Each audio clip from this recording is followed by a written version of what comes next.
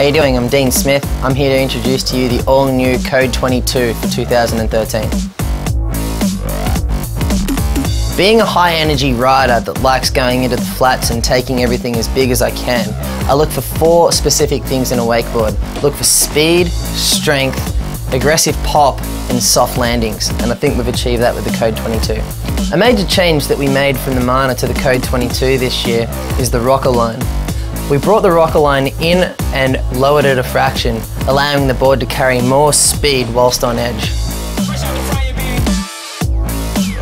With regards to the edge, we have a hard rail in the center of the board tapering out to the tip and tail, which allows the board to get lift and stability whilst going in a straight line, and then bites and holds once it's on edge.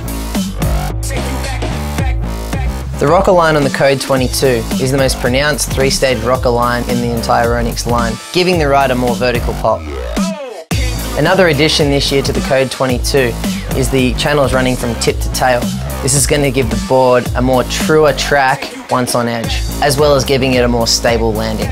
This year I've decided to go with a board which is slightly wider in the tip and tail. This is going to help the board carry more speed once it's on edge and carry it all the way through the wake.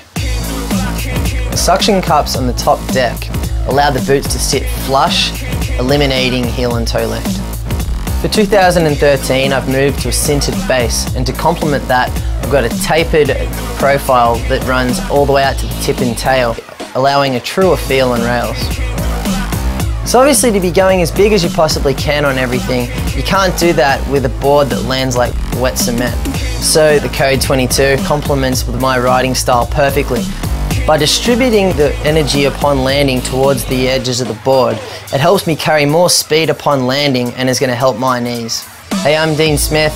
Thanks for stopping by and checking out the Code 22. Pumped to have been a part of this from start to finish.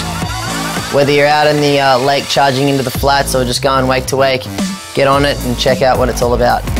Peace.